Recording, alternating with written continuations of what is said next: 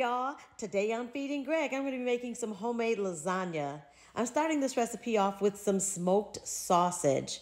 I'm putting that smoked sausage there in my food processor, and I'm going to grind it. There we go. Grind, grind, grind, grind, grind, until it looks like some ground meat.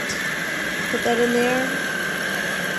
There we went. And I'm also adding to it some ground beef. I put those both in the skillet and let them brown. There we go. All right, then to that I added some green bell peppers and some onion. I put that in my food processor and I ground that up a little bit as well. Or processed it till it was a little bit chunky.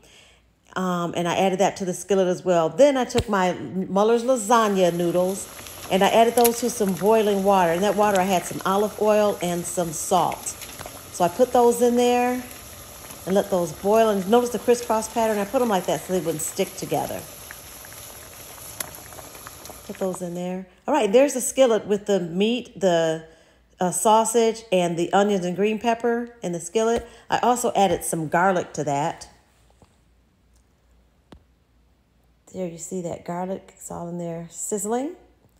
Next, I added some basil paste. I didn't have any fresh basil, so basil paste. I added a couple cans of Rotel tomatoes, the hot ones. So I like a little spice in everything that I do. So I put those in there. Stir them around a little bit. Look at that. It's looking delicious already. Yes, add a little salt to that skillet. Then I added some classical, I think that was like some spicy tomato sauce. Put that in the skillet and let that simmer around in there. There it is simmering. So good. And then those are those lasagna noodles that are boiling. Those boiled for about 12 minutes.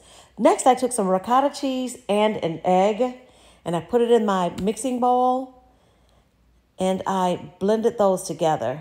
In the meantime, I took the spaghetti noodles off and put them in the sink and rinsed them in cold water. Then I started layering it. I put that meat in my pan. I took those noodles out and I layered those on top of the meat sauce mixture. I didn't like that one, so I redid it there. There we go. So I did those layers.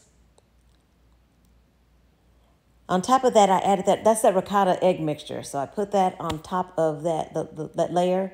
Then I added some mozzarella.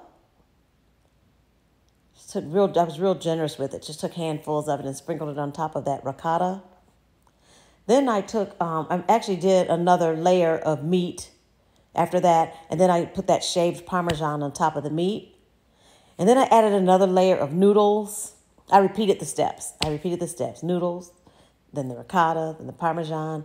Then I added some meat on top of it and then sprinkled the top with some mozzarella. I took that pan spray and sprayed a piece of aluminum foil and so I could put it on top of my lasagna. The oven was at 375, guys, by the way. Anyway, that is the finished product after I baked it for about a half hour. Look at those layers. It is the layers for me. And there it is coming out of there. It's nice and thick and cheesy. And Greg said this was the best lasagna he has ever had. Hope you guys are having a great day, and we'll see you next time.